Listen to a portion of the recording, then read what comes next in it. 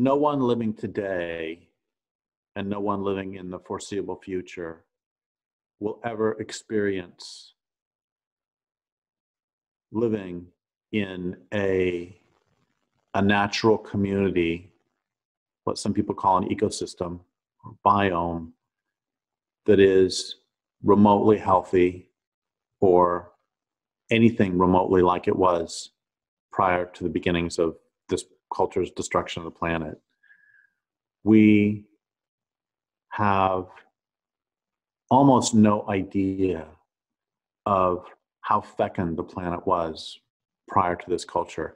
We've heard a few things like, I mean, I've mentioned this before, and I read this in a wonderful book by Laura Cunningham about what California was like before conquest, that if you were anywhere near a river or stream in California, you would probably see a grizzly bear every 15 minutes. And there are accounts of the cod being so thick off the coast of Newfoundland that you couldn't get your ship through them. And there were runs of capelin. They're small fish who lay their eggs on the shore, and they run into the shore, and you would be ankle deep in fish. And the sand became so spongy from all the eggs that you would sink in the sand, again, up to your ankles. And there were squid runs that were so big that the squid behind would be pushing the squid in front out of the water. And they would be like a foot deep and 100 feet long 100 feet from the high water mark out to 100 feet in the water of just the bodies of these squid, and you would have to clear them out with a shovel. And that's how many there were.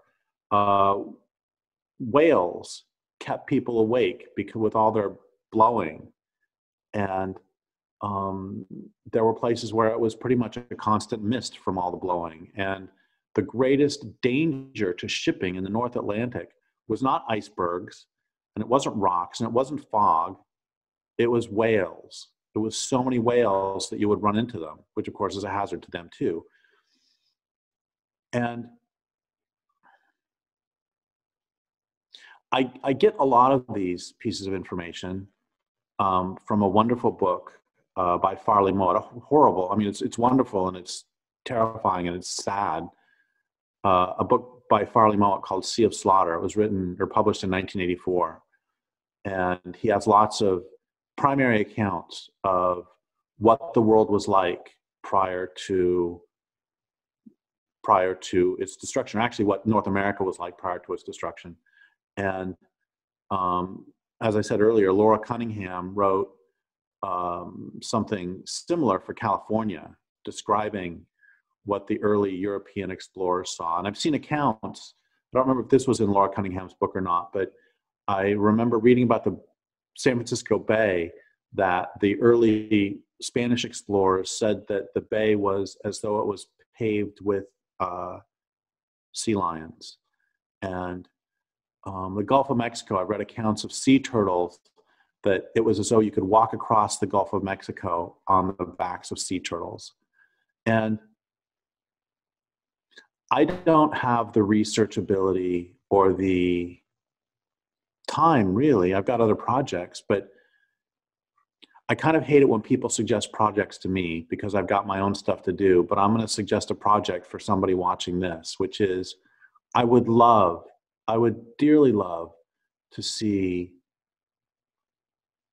accounts like Farley Mowat did of contemporary accounts, collections of contemporary accounts for the rest of the world, like Laura Cunningham did for California. I would love to see one of those for Iowa. In fact, I have one for Iowa called A Country So Full of Game. Beautiful accounts of, at one point, Iowa was perhaps the most biodiverse state in this country. And I would love to see one of those for Florida. I would love to see one of those for Angola. I would love to see one of those for Iraq. I would love to see one of those for Iran. The Baltic Sea. I would love a project that consisted of what was the world like. And there were walruses in France. Walruses in France. They were as far south as the Bay of Biscay, and there were walruses in the English Channel up until about 1800 years ago. And we don't know this. There were penguins in the Northern Hemisphere. We know that, right? I've talked about that before. They were called great auks, A-U-K-S. And their name was penguin in Portuguese, which means the fat one. And the penguins of the Southern Hemisphere, which are not related to the great auks, they were called penguins because they looked like the great auks. And the great auks, there were so many that on just one island, a French explorer said that they could load every ship in France and it wouldn't make a dent. Well, they did, and it did. And the last one was killed in the middle of the 19th century. And I mean, did you know that there were walruses in France? And I would love to see accounts of what it was like. I've said many times in many different ways and places that Iraq was a cedar forest so thick that sunlight never touched the ground. Greece was heavily forested. North Africa was heavily forested. I want to see those accounts collected, and I want us to at least have the faintest glimmer in reading of what we have lost and what we have done and what we have destroyed.